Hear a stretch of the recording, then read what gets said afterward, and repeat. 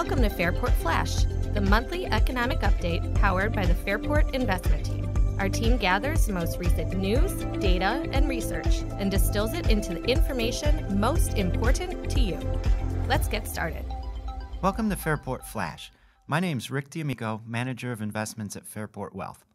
As a member of the investment team, my role centers around developing and implementing both the firm's fixed income and liquid alternative investment strategies. In this December edition of Fairport Flash, I'd like to discuss the avalanche of macro and policy news that's hit the markets over the past week, as well as some of the factors helping shape our economic and market outlook as we head into 2020. So let's get started. Last week, investors were flooded with a lot of key macro and policy news, including an FOMC meeting, the announced trade agreement between the United States and China, and the resolution of Brexit uncertainty with a victory for Boris Johnson in the UK election. Let's start with the FOMC meeting, which came in mostly in line with market expectations. The most significant change in the FOMC statement was the removal of the sentence previously stating that, quote, uncertainties about the global outlook remain. Some may interpret this as an increase in confidence among FOMC members that the global risks that have impacted the U.S. economy may be dissipating. At the press conference, Chairman Powell also made clear that the Fed is on hold and that it would take a significant change in their outlook to move rates in either direction. According to Roberto Perli of Cornerstone Macro Research, the bar for cutting rates is high, but the bar for raising rates is extremely high, especially since it appears unlikely that inflation will run significantly above the Fed's 2% target anytime soon. According to the FOMC dot plot, or FOMC Participants' Assessments of Appropriate Monetary Policy, the Fed funds rate is expected to remain stable in 2020 before gravitating slightly higher in 2021 and 2022. Not one participant expected any additional cuts in the near future.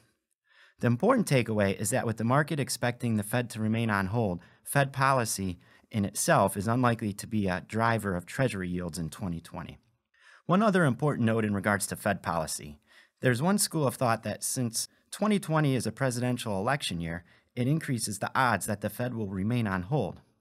There seems to be a perception that the Fed tends to stay on the sidelines during election years, letting the political process play out. Historically, this has not been the case, as going back to 1972, there has only been one election year in which the Fed did not take action, and that was in 2016.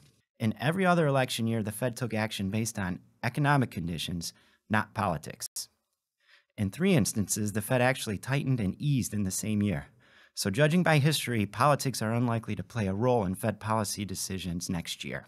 So what impact could a stable Fed have on the markets in 2020?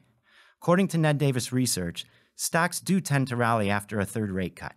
2020 represents months 3 through 15 after the third rate cut, and the S&P 500 has gained on average 7.6% over that time period. However, assuming no additional rate cuts, there is also a risk that the impact of the stimulus will begin to fade by the second half of 2020, as much of the liquidity provided by the previous cuts will have already worked its way through the financial system. Moving on to the latest trade agreement between the U.S. and China. Dan Clifton from Strategas Research summarizes it best as trust but verify, as many of the details remain foggy, and as Mr. Clifton points out, we have been down this road before with trade agreements announced in May and December of 2018 and in June and October of 2019. We probably won't receive more clarity on the deal until it is signed in early January and released to the public, but the most important aspect of this deal appears to be the willingness of the U.S. to reduce or roll back existing tariffs, which should make China more willing to compromise on purchases of farm goods and commitments on intellectual property. A finalized trade agreement will be a key in helping to remove the black cloud of uncertainty that has hurt capital expenditures in the U.S. How will these recent policy developments affect interest rates in the fixed income markets?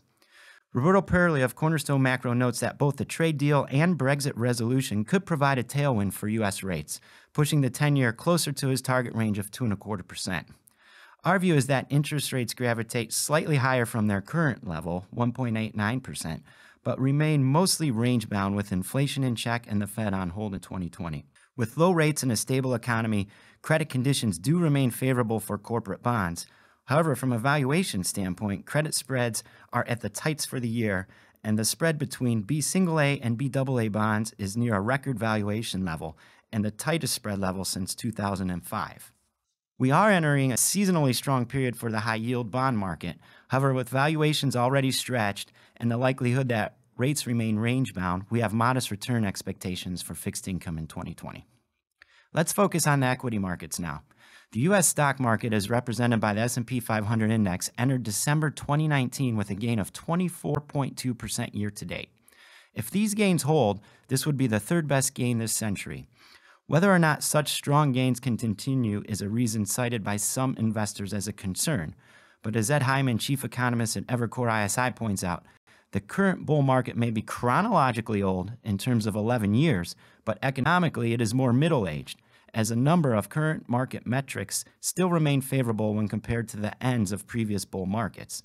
For instance, the current Fed funds rate at 1.75% is very low in comparison to the 6.5% rate at the end of the last longest expansion, which happens to be the 1990s bull market. Valuations are also more reasonable, as today's PE multiple on trailing earnings is 19 times versus 30 times in 2000. At that time, Brent crude was also surging from $10 per barrel to $35, and housing starts were sinking from 1.8 million to 1.5 million. So looking at these metrics, this expansion may have more room to run. Evercore ISI is also expecting faster than consensus GDP growth of 2.5% versus 1.9% in 2020, primarily due to the acceleration we've seen in consumer net worth and the sharp drop in mortgage rates. This is important because better than expected economic growth could lead to better than expected earnings growth in 2020. And finally, one of my favorite indicators this time of year, Evercore ISI's Christmas tree sales survey is off to its best two-week start on record, increasing 23% and 16% respectively over the first 2 weeks. Historically, this survey has been highly correlated with retail sales growth, which points to a strong holiday shopping season. What can we expect from the equity markets in 2020, an election year? According to Ned Davis Research, the S&P 500's average post-war election year return is 6.7%. The market also tends to be choppy in the first half of election years before finishing stronger in the second half. The choppy first half is typically attributed to election uncertainty. So if the election ends up being tightly contested, you could see some of this choppiness persist into the second half of 2020. Other potential downside risks that could develop in 2020 would include a more hawkish Fed or slower global economic growth. Investor sentiment is also elevated headed into 2020, which tends to be a more bearish signal as well. Upside factors that could influence equity market returns next year include an end to the trade war, a stable or dovish Fed, and early clarity around the election outcome. This brings us to the close of today's Fairport Flash. As a reminder, our goal at Fairport is inspiring families, and as a member of the investment team, we strive to do so through a long-term, diversified approach. If you would like to discuss any of today's general topics in more detail, please reach out to your Fairport team. From everyone in the Fairport family, we would like to wish you a wonderful holiday season and a happy new year.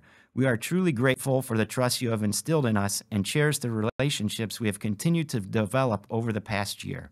Thank you for listening and look for the next Fairport Flash in January of 2020. Fairport is a group of investment professionals registered with Hightower Securities, LLC, a member of FINRA and SIPC, and with Hightower Advisors, LLC, a registered investment advisor with the SEC.